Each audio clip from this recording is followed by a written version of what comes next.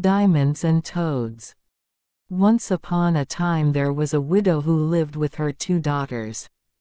The elder daughter, Hilda, was the spitting image of her mother both in appearance and in character.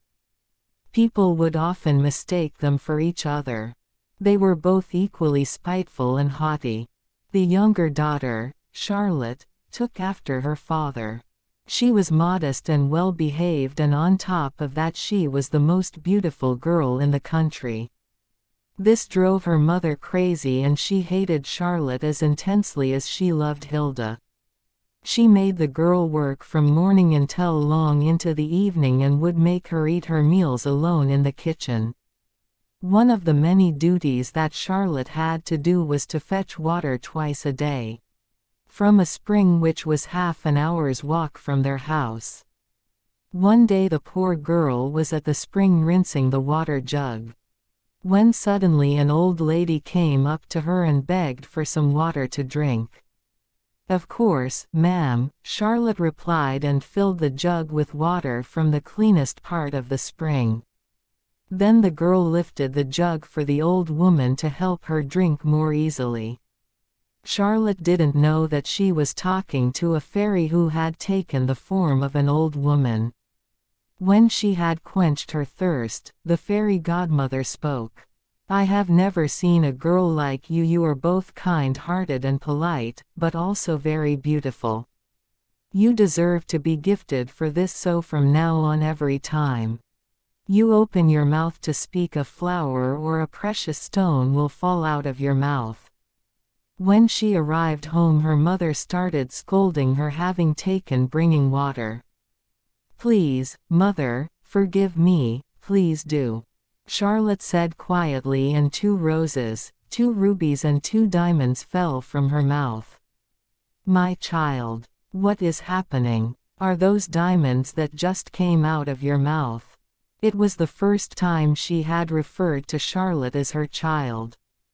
"How did this even happen?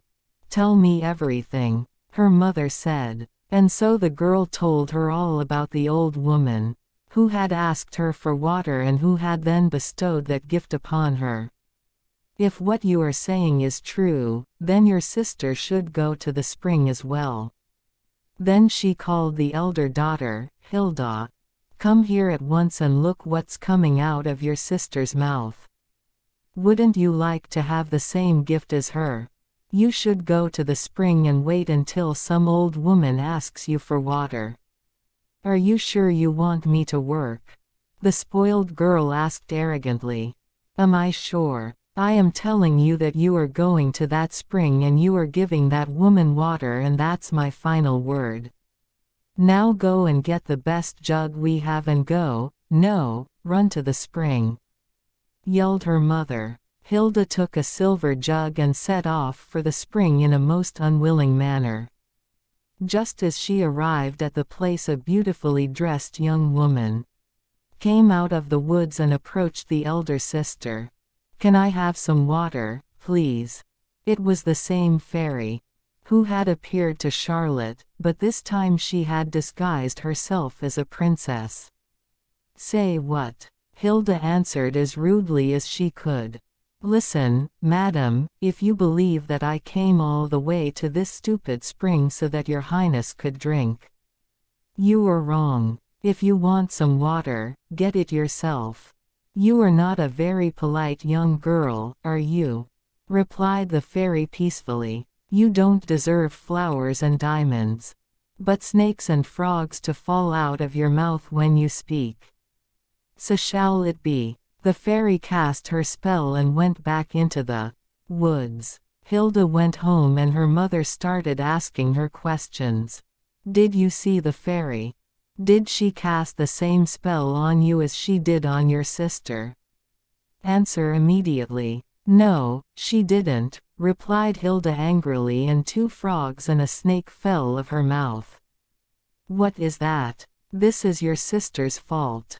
I will get her now and she will get what she deserves." She ran to find Charlotte, but the girl escaped into the woods, where she sat and cried. Suddenly Charlotte heard the noise of horses' hooves coming her way. And a moment later the person making the noise appeared. It was the prince. He asked the girl what she was doing alone in the woods and why she was crying. "My mother chased me out of the house, so I hid here," Charlotte explained. As the girl was speaking, sapphires, emeralds, rubies, diamonds and a few flowers fell out of her mouth. The prince fell in love with her gentle voice, lovely face and beautiful looks. He was amazed by her gift and so he proposed to her.